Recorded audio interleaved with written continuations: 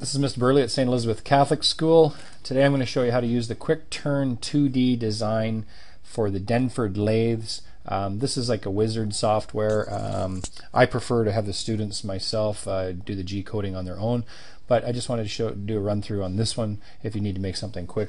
So first of all, we start off with the billet length. Mine's going to be 100 millimeters long, and the diameter is 25, and it's a solid as opposed to a tube.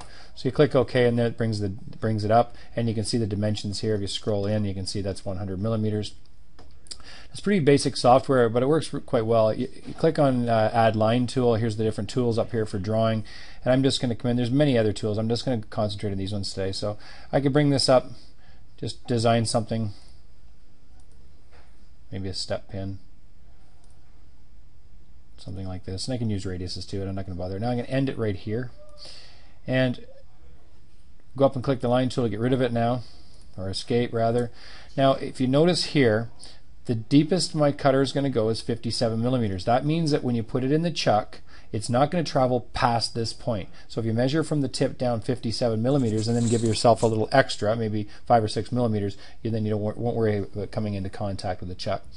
So now what I do is I'm going to go into options screen. I'm going to click material options, and I can click aluminum. I'm going to make it an aluminum material. Click OK.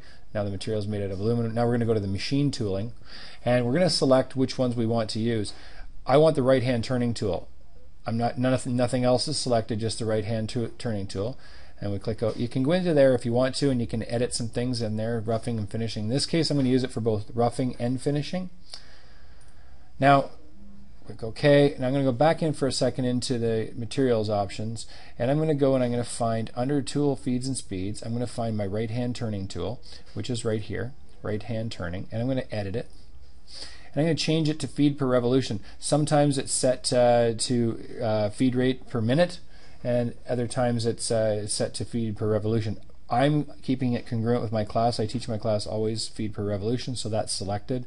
The depth cut is 700 microns. That's a bit much. I'm going to go to something like, say, 400 microns, 0.400 microns. The machine will do more, but there's no point in beating the machine up nor the carbide, although carbide does need to be under a load.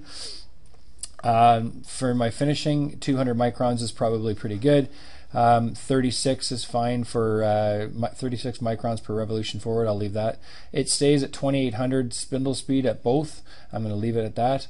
I click OK. Click OK. Now what I do is I'm going to go up into Generate, Cam Wizard. That's the part it's going to look like when it's done. These buttons here are just, they don't have any impact on the final post-processing. All they're doing is showing you the colors. I'm going to leave it for aluminum right now.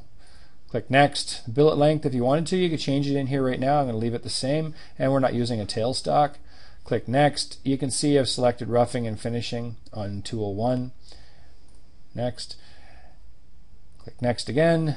Now here, name it something that I'm going to remember where it is, and you can also locate the file right now. I'm going to put it on the desktop so I can find it later on. I'm going to save it. Post-process it. Comes in and shows you where it's going to go. It's an inverted tool, of course. It's coming in from the back side. And now you click Next, and you can actually come here and simulate it. You click View, Simulation, and you can watch now and see, again, it's not going any deeper than this, so you know your chuck is safe. It's doing the roughing passes, finishing, and then it returns home, and it's good. Again, this, you come back here, you can check dimensions in here, you can scroll in and out. There's many other options, but those are all the options you need if you want to get turning quickly.